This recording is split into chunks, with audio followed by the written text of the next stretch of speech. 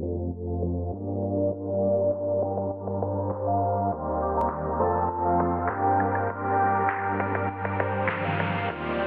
guys, Electronics here. So just want to show you what we got here. We got a bunch of piles of all of our wall panels from Thermasteel. We got a mixture of 7.5 inch for the roof and 5.5 inch for the walls. So there's some 5.5 inch there, 7.5 inch here, and they're basically 16 inch on center studs with polystyrene in the middle. The roof panels have high density and the walls just have normal density. You can see up there they have like beam pockets already cut into them and reinforcing steel already set to go. And we had to move all of these off the truck. There's 103 of them. It's quite the task. We're just finishing up putting the subfloor down. We got all of the joists and the supports in there. Got some supporting blocks put in there as well. So yeah, it's coming along nicely.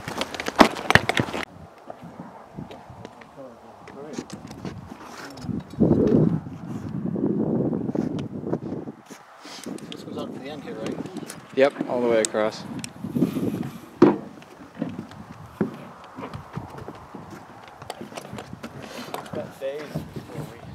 So there's a lot more panels up here now.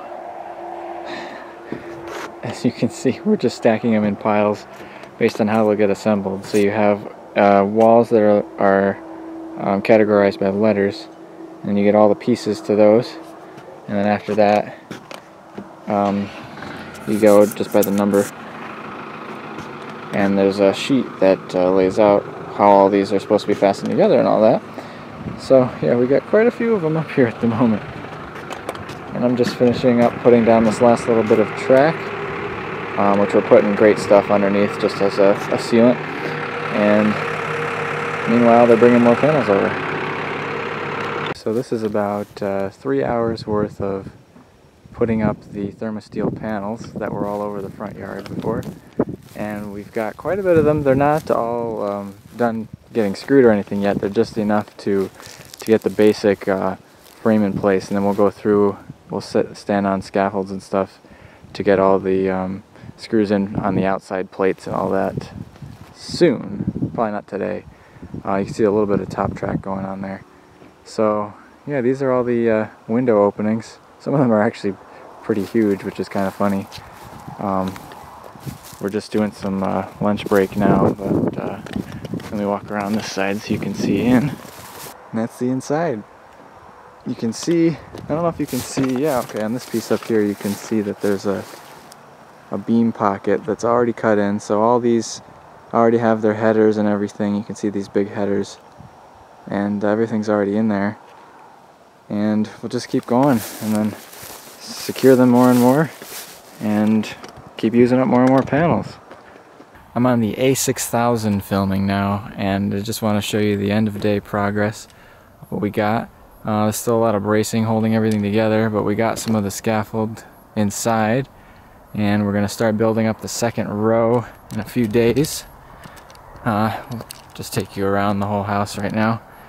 This is the dressing room window, and behind it, inside here, is the walk-in closet eventually. And then over here will be the master bedroom, and then the bathroom will be right next to the walk-in closet over there. So that's that side. Over here we got quite a few openings.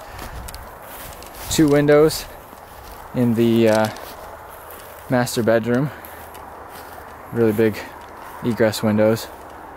A small one for over the kitchen sink, and then one where the sliding glass door will be to the outside. We got all this done.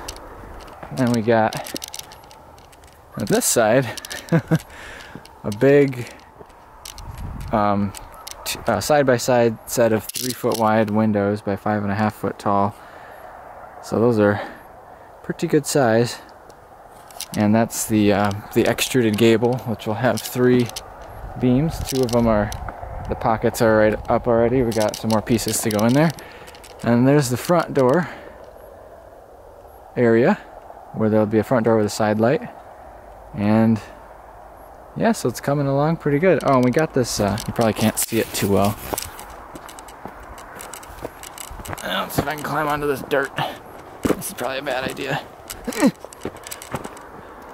There's an interior wall there that's actually going to be holding all the ridge beams that go across the main portion of the house, so we got that wall up too.